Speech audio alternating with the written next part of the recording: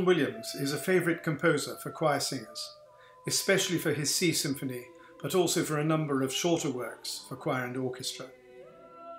Many of you will also know his unaccompanied Mass in G minor, written in 1921, and which was the first such work written in England for liturgical use since the days of the great Renaissance composers such as William Byrd and Thomas Tallis.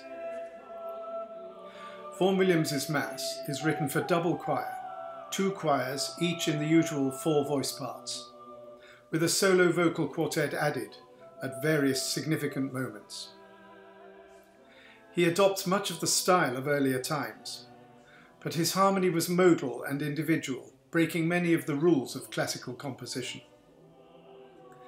The writing varies between a sort of plain song, Vaughan Williams' own make-up of a Gregorian chant style, polyphony, where the individual vocal lines interweave independently, and chordal writing, where the 2 choirs frequently take it in turns to answer each other antiphonally.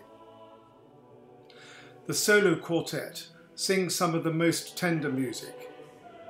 The overall effect is one of serenity, a superbly crafted work which goes far beyond its individual components in achieving a unity and warm breadth of expression. I sang this Mass several times under David Wilcox in King's College Chapel.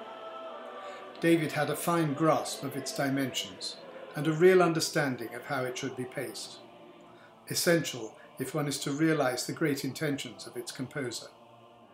Richard R. Terry, the early 20th century organist and choirmaster of Westminster Cathedral, and responsible for the revival of the music of the 15th and 16th century composers such as Taverner, Tye, Byrd and Tallis, said when he first saw this music, "This is the work we have all been waiting for." I hope you enjoy listening to it and reading more about it in the blog on my website.